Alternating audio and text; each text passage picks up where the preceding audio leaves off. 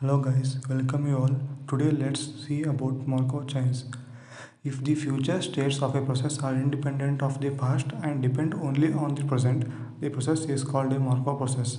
A Markov chain is a stochastic model describing a sequence of possible events in which the probability of each event depends only on the state attained in the previous event. A Markov chain is a random process with the property that the next state depends only on the current state. Here you can see the Markov state diagram. Markov chains are used to analyze trends and predict the future, such as weather, stock market, genetics, product success, etc. Applications of Markov chain: physics, chemistry, speech recognition, information and communication system, queuing theory, statistics, and internet applications. Let's see about internet application.